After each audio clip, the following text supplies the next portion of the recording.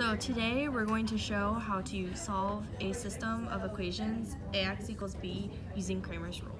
So what is Cramer's rule? It's a method that uses determinants to solve systems of linear equations. So say for instance you want to find x using a and b, you can use Cramer's rule to find x. So taking a look at an example with a equal this matrix and b equal to 1, 2, 3, the vector 1, 2, 3.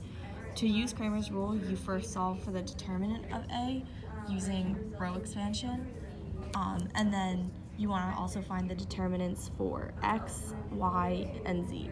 So to do that, you replace the x vector with b, and then you solve for the determinant using row expansion to get the determinant of dx. Then you do the same thing for y, so you replace the y vector with b, and then you solve for the determinant. And then same thing for dz, you replace the z vector with b, and then you solve for the determinant.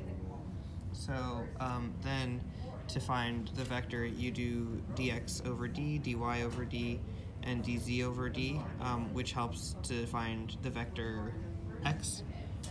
So here you can see we got a determinant of -27 for the original matrix, and then for dx we got the determinant of 32, so -32. So the solution for for x will be 32 over 27, and if you repeat a similar process, our determinant for dy was 27, so that results in y of -1, and then for d we got a determinant of dz, we got a determinant of 4, so that results in a z value of -4 over 27.